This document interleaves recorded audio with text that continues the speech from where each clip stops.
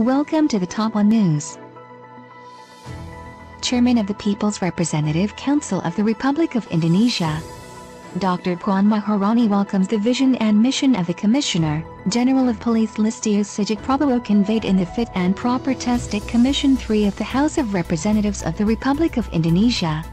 According to Puan, the single candidate for Chief of the Indonesian National Police has the spirit of transformation to bring the Indonesian Republican Police to the better.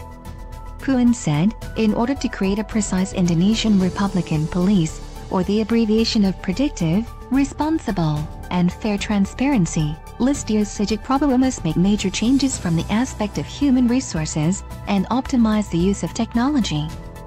We have listened to the vision and mission of the candidate for Chief of the Indonesian National Police during the due diligence. There is a spirit of transformation within the Republic of Indonesia Police, said Puan after the plenary meeting at Nusantara Building, Senayan, Jakarta, Thursday, January 21, 2021. According to her, Listyo Sigit Prabowo's homework will be 3 when he officially becomes Chief of the Indonesian National Police. The 3 homework assignments are related to law enforcement, public services, and internal reform.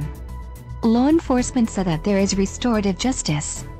Law enforcement does not use horse glasses, but looks at the context of the problem and pays attention to social aspects, said the politician from the Indonesian Democratic Party of Struggle, PDI-P.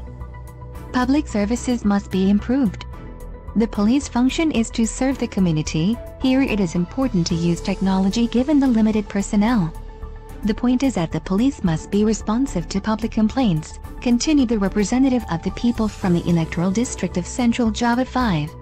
Then regarding internal reform, according to Puan, improving the quality of human resources can be focused on the attitudes and mentality of members of the Indonesian Republic Police, so that they always work professionally.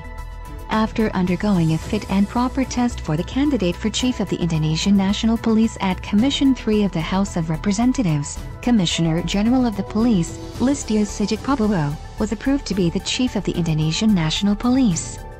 The decision was stipulated in the plenary meeting of the People's Representative Council of the Republic of Indonesia on Thursday, January 21, 2021. As we know, the sole candidate for Chief of the Indonesian National Police, Commissioner General of Police, Listyo Sigit Prabowo, is a Catholic. This is the first time in the history of the Republic of Indonesia the Chief of the Indonesian National Police is held by a person with a Catholic background. This indicates that times have changed and a person is no longer seen from the background, such as ethnicity, race and religion and even gender. You are watching the Top 1 News. Please subscribe and hit the like button.